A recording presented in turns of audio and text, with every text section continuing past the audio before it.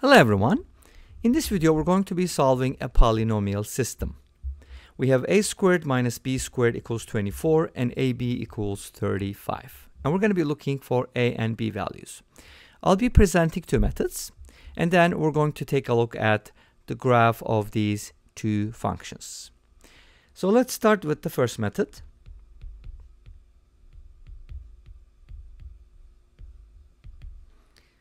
My first method is basically can be summarized as substitution, and the second method involves some algebraic manipulations or some identities. So for the first method, I'm going to isolate b, so I'll write b as 35 over a. Notice that a equals 0 does not work, so we can divide by a, and we're going to go ahead and substitute this into the first equation, which is this one. So if you do that, we get a squared minus 35 over a squared equals 24. If you square 35, but I believe in one of the videos we talked about this, if I remember correctly. If not, then we'll talk about it. To square a number that ends in 5, we're going to take the 3 and multiply it by 1 more than the number, which is 4. So 3 times 4 is 12, and we'll just attach 25 and we'll be done. So that's how you can easily square 35, and this is equal to 24.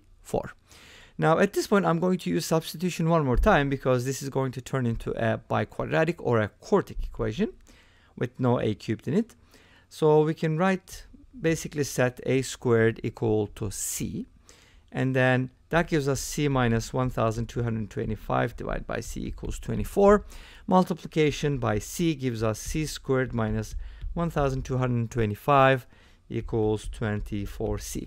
Now if you put everything on the same side, like we can kind of do the following. Isolate 1225 on the right hand side and bring the c over to the left hand side, and then complete the square. Now remember, for completing the square method, we add half of the middle coefficient squared. So half of 24 is 12. We're just gonna square that number, and that is 144. If we add 144 on the right hand side, we get 1369.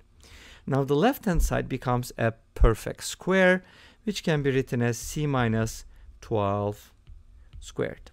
And 1369 is also a perfect square. If you're wondering what that is, it is 37 squared. Now this is nice. It kind of indicates that the solutions are integers. It doesn't always happen. Sometimes you get an irrational number.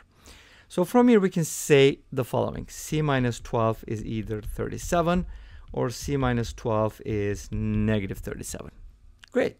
So let's go ahead and take a look at each case. If c minus 12 is 37, that means c is equal to 49. But remember what c was, right? C is a squared. So we can kind of set this equal to a squared. And a squared equals 49 gives us two solutions, a equals 7 or a equals negative 7. Great. Let's go ahead and take a look at the other scenario. Adding 12, we get c equals negative 25. Set it equal to a squared. You don't get real solutions.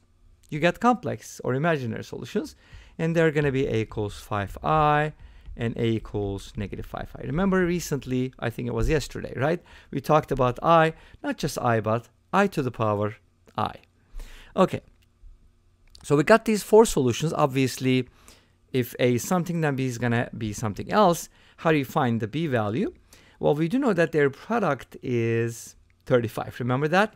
ab is 35. So if we know a, b is easy to find. If a is 7, b is 5. If a is negative 7, then b is going to be negative 5. So that's going to be our solution pairs. But what about the imaginary cases? If a is 5i, think about a value that you would multiply by 5i to get 35. Obviously, that will be 7i would give us negative 35, so it's supposed to be negative 7i, and from here you're supposed to get 7i, because when you multiply 5i and negative 7i, you get negative 35i squared, which is positive 35, because you have to consider the fact that I squared equals negative 1. Okay, great. So those are all the solutions, real and complex. And let's go ahead and take a look at the second solution, and then we're going to look at the graph. Great. So here's the second method.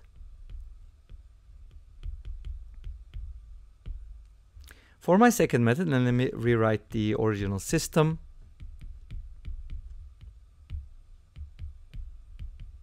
Now, here's our system, and for the second method, I'm going to take advantage of some identities. First of all, a squared minus b squared kind of gives me the idea of using difference of two squares. So a squared minus b squared can be factored into a plus b times a minus b.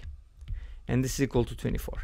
Now the presence of a plus b and a minus b together in the same equation, and the fact that we're given ab, also gives me another idea, which is a plus b squared minus a minus b squared equals, now this is an identity that's not well known, but it's very helpful.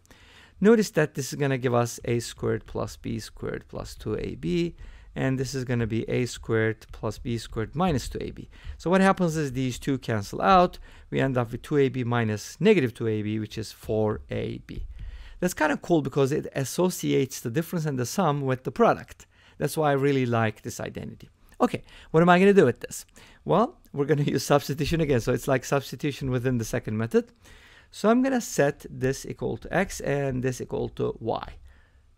And now this gives me xy equals 24, and x squared minus y squared equals 4 times. By the way, we do know ab. ab is equal to 35, so this is actually equal to 140. Now, this gives us another system, and guess what? This system is very similar to the original problem, except the original one was this, right? And this is kind of like switched around a little bit. Anyways, so this is what we're going to try to solve, and then we'll go back to a and b. But how do you solve it? Well, we kind of used a method. With the first method, we used an approach, but let's slightly modify it. So I'm going to go ahead and square both sides here. 24 squared is 576. And then I'd like to use substitution one more time. Let's go ahead and isolate maybe x squared or y squared, but we could also do the following.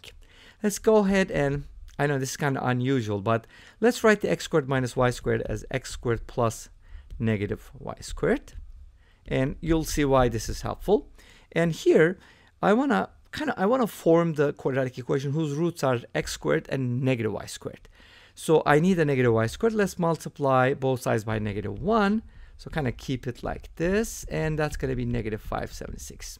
Now, these two basically give me the sum and the product of the roots. So by using Vieta's formulas, by the way, I have a lecture video on it. I'll share the link down below.